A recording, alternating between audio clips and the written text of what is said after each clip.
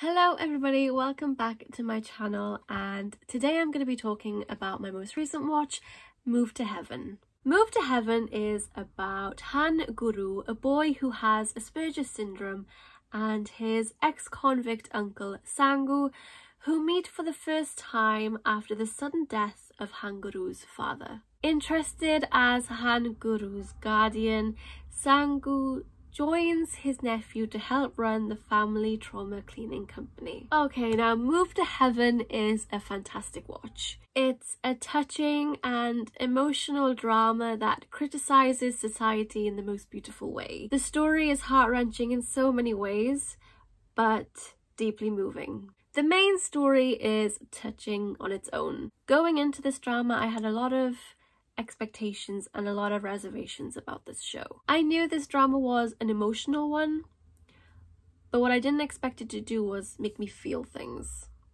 If that makes sense. The acting and storyline is top notch. Everything is paced nicely with very little twists and turns to keep you watching. To summarize the drama, Move to Heaven deals with grief and the circumstances surrounding the deceased and the people in their lives. One thing I really loved about this drama was the relationship between Han Guru and his uncle. When his uncle appears, he's this selfish, uncaring human being. But as the drama progresses, we come to understand why he is the way that he is, and his heart begins to soften towards his nephew. Lee Jae-hoon is a fantastic actor. I loved him in Signal, and I loved him in this.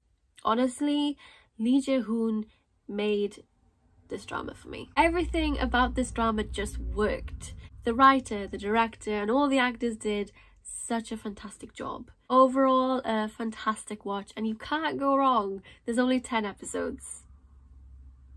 Like, you could easily watch it in a day. My overall rating of this drama is 5 stars. That is it for this video. Thank you so much for watching, and I'll see you in the next video. Bye!